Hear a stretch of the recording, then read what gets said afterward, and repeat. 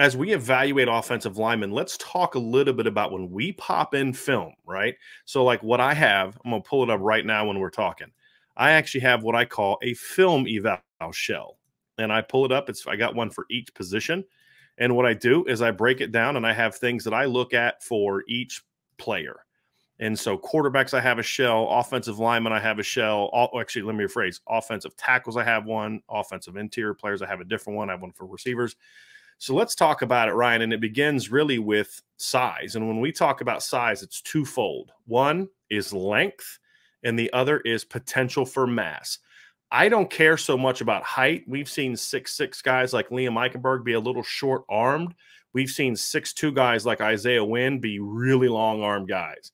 It's about the length that we care about. Now, a combination of both is great, but we're more talking about length and then mass potential.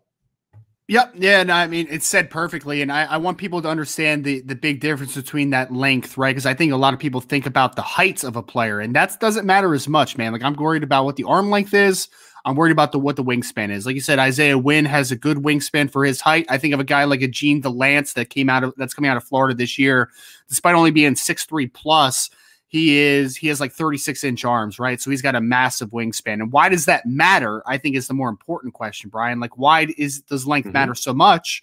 Yep. Because when you're going against guys, and I know we're talking about from a Notre Dame perspective, so this isn't perfect, but like I'm thinking NFL, you're going against guys like Myles Garrett, Von Miller, like these super explosive, bandy edges that can cover it matters. Let me interrupt you real quick, Ryan, because it does matter at Notre Dame. Because what is Notre Dame recruiting for?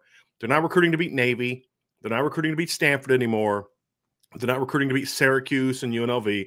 They're recruiting to beat Bama. They're recruiting to beat Clemson. They're recruiting to beat Ohio State.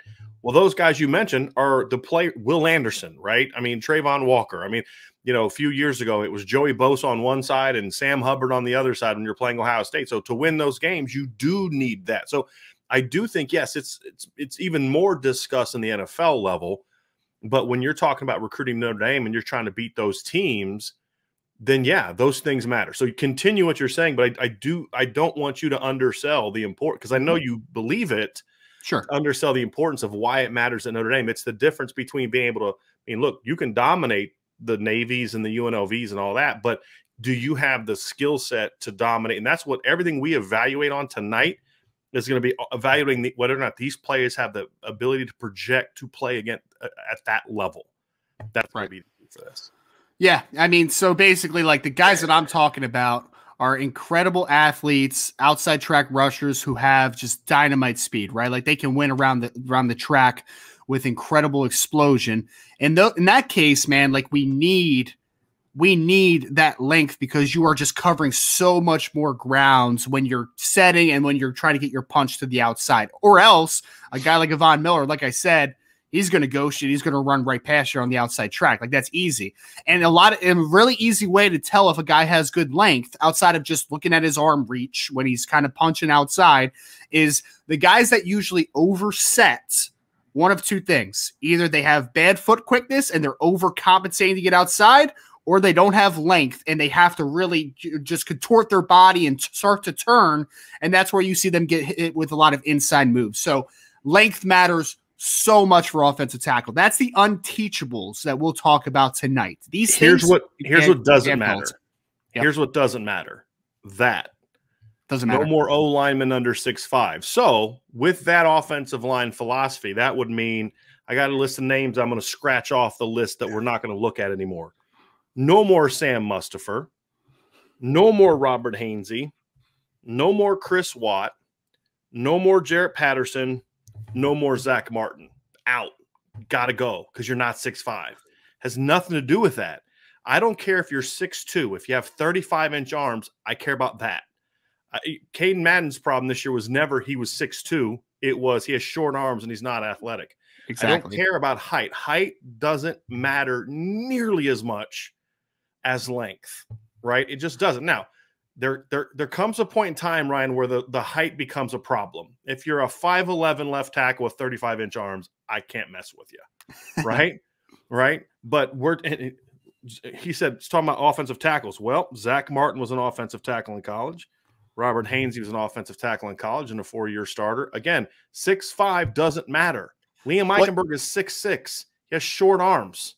Yeah. Right. Well, you can even extend it to the NFL. I mean, Tristan Wirfs is below 6'5". Trent Williams is below 6'5". David Bakhtiari is below 6'5". Like they're all 6'4" and some change. Dwayne Brown, who's been a really good player out of Virginia Tech and played with the Seattle Seahawks and the Houston Texans during his career, he's like 6'4" and some change. Ike Mekwonu is going to be maybe the first offensive tackle off the board. He's 6'4". Length. It's length and wingspan. So those are things that matter. So again, there comes a point in time where I'm not going to sit there with like 5'7" and 35-inch arms. That's not going to work for me. But give me a 6'3" guy with 34-inch arms and he's athletic. He can play left tackle for me against anybody. That's just the reality of it. Okay. So it's about the length. That's the key. That's the key. And he just said most elite tackles aren't short. You just listed a bunch of elite tackles. So this conversation is going to end because it doesn't matter. Okay. Next, you kind of get into the strength, right? What are things we look for when it comes to strength? It's not weight room strength. There's two things we look for when it comes to strength, mainly. And there's different aspects of it. But number one is hand strength, right? And you can kind of see just the heaviness of the hands, right? And then comes that second level power, which is the ability to then extend. That's where people say the bench press doesn't matter. It does for offensive linemen.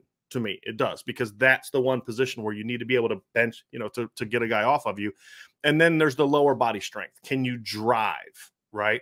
So when we talk about strength, this guy's a strong player. It usually means he's pretty good in those three areas, right, Ryan? And we can talk about why that kind of stuff matters. Yeah, no, we can. I mean, that's one of the there's really two things outside of the unteachables that I grade most for offensive tackles.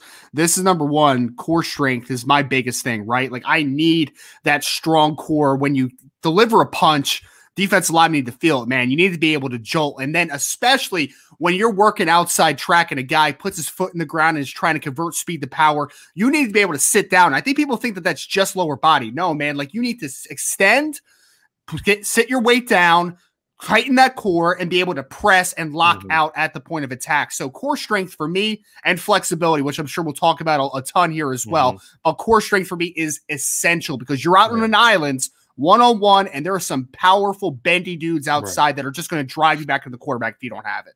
So when you get into athleticism, there's a lot of things that go in there. This is just pure athleticism. This isn't technical aspects of it.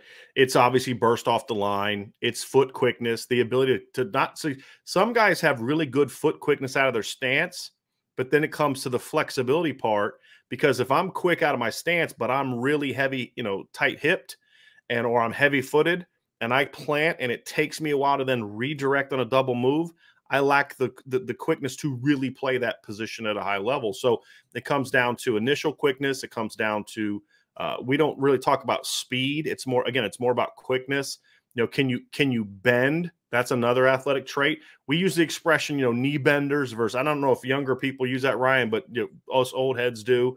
Knee bender, waist bender. You want a guy that's bending at the knees, not at the waist. Some guys just aren't real good at that. They're just not flexible.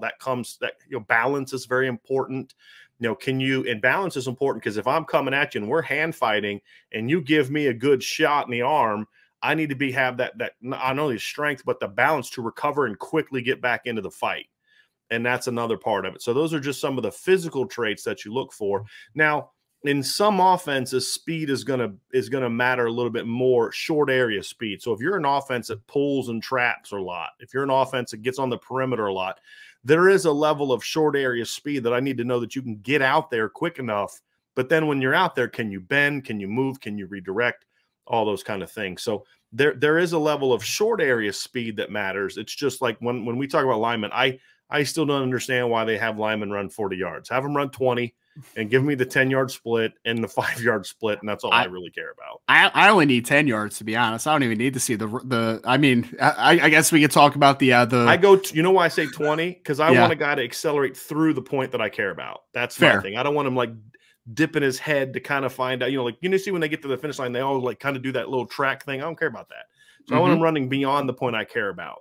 So have him run 20, then give me the 10 and the 5 times. That's all I care about at this point in time. Yeah, and if I could add on to just a little bit of the athleticism side of things, I mentioned before flexibility was a huge thing for me. It's so important at offensive tackle because guards, like it for the large majority, because you're always going to see some freaks inside where you're just like, that dude is just a silly athlete, like an Aaron Donald, for instance, right on the NFL level.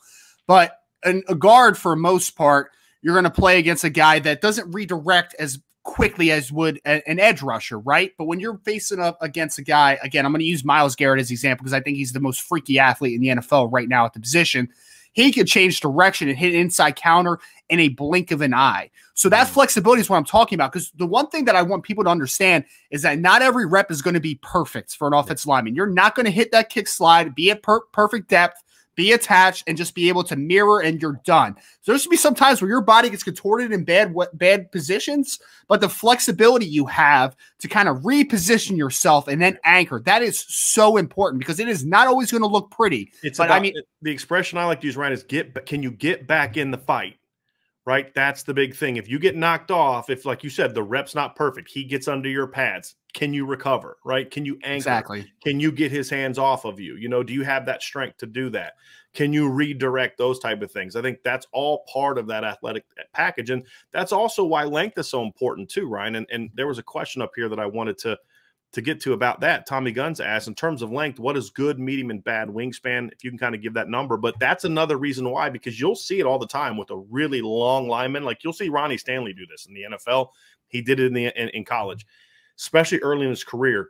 Ronnie's footwork was not great early on, 13 and 14. Got a lot better by 15. But in 14, there were times when his footwork would get him in trouble, and he would come out and the guy clearly had him beat off the edge, but he was so long that he could still get hands on and then recover, right? And that's another reason why that length is important. It's not just about when we're coming direct hand-to-hand combat, can I keep you off my body because my arms are longer than your arms? Think about when if you had a younger sibling or somebody else and you mess with them, you put their hand on your hand on their forehead and they're just swinging and they can't get to you. That's length, right? Like, that's an arm reach advantage. Similar principle, but, you know, in a more grown-up way. If I got my arms extended and you can't get to my chest, I'm going to win that battle, right? As long as, and that's why, you know, when we get to technique, you know, being able to play inside, we're not going to spend a lot of time on technique because that's a teachable thing, right? The film breakdown we'll do is more so on the unteachables. Sure. Right. Doesn't mean that they can't be improved, but, you know, you're not going to go from a 4.9 40 to a 4.4 40 if you're a receiver, right? You're not, because my technique got better. Yeah. You know, but that's, again, why the length is part of that. It's ability to recover. And like I said, I like to use it. We used to say this all the time as a coach, get back in the fight. You know what I mean? Sure. And it's that principle of, because every single play for a lineman is a fight. I mean, you stand next to offensive linemen competing and it's a fight. It's a battle. If offensive linemen did in public what they do on the practice field, people are like, those two dudes are brawling. And that's what people would say. Yep. Right. So that's the ability to get back in that fight. And so that's why length is so important, balance, foot quickness. That's why strong hands are important, because it's really hard to do that without strong hands. Because like you said about Myles Garrett, and it's one thing, you use Myles Garrett, I'm going to use the same school, but an older guy, Von Miller, his hand, he was never a super big guy, but his hands were really strong. And when he got his hands on you, you were done. Unless you were one of those few elite linemen that either you could length them or you could really have those strong hands. So most really elite offensive linemen have pretty fast and heavy hands. That's the other thing too we didn't talk about, Ryan. When it comes to athleticism, it's not just length and heaviness. You got to have some speed. If you're a plotter with your hands, just like you are with your feet, then you're going to lose that, because I may have longer arms, but he's going to get his hands into my chest before I can get my hands on him. Exactly. And so that's another part. I really like to compare line play to boxing. I really think it's one of the more appropriate sports correlations, right? Because it's not just about having, if you're a heavy puncher, but you're a slow puncher, unless I suck, I'm going to be able to kind of get out of the way of those punches, right? It's the ability to combine the hand speed, hand power, agility, balance, the ability to kind of get knocked off, but then get back in the fight. All those things. That's why I use a lot of boxing terms when I'm explaining offensive linemen. No, I love it. I love it. And I think you see a lot of offensive linemen now in the NFL. Like, they do like the boxing stuff in the offseason now. Like, that's the hand-to-hand combat. You know, I think everyone just thinks of Aaron Donald doing it with the knives and everything, which are fake, by the way, but still a good talking point. I mean, to Tommy's question real quick, Tommy, just for like NFL standards, the arm length thing used to be 34 inches was kind of the cutoff. Now it's kind of gotten a little less. Like teams will kind of accept 33 because now we see guys like Rashawn Slater last year that only had 33. Penny, so I think like had 33 and a quarter. So arm length is decreasing a little bit. In a keen world though, offensive tackles, you want an 80-inch wingspan. That's kind of the number you want to shoot for. Like that's a passable. If it's less than 80 inches and you have a good arm length, that means that you probably just don't have broad shoulders. So like your upper body is just a little bit of an odd one for an offensive tackle. If you're over 82, then you're in very good territory. And then if you're over 85, then you're like an elite dude. Like that's where the arm length is like freaky stuff. So just for some context, there's like arm length, what you're kind of looking for. Yeah. No, I mean, I think you set it up perfectly. We're not as much talking about technique because technique can always get better. We're talking about the traits that we think will allow some of these players to potentially play offensive tackle. That's why we kind of had that little breakdown of what's important for an offensive tackle. So I think you nailed it perfectly.